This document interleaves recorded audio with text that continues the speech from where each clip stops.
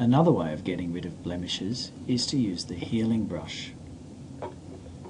The healing brush is found in the same area as the patch tool.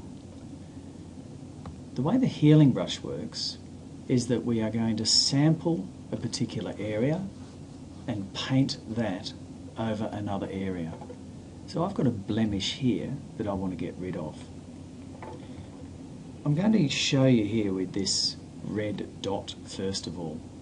I'm going to hold the Alt key down on that dot and I just clicked.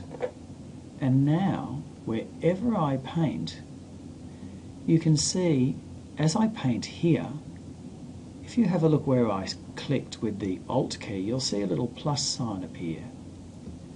So you can see here it's painting exactly what is under that brush.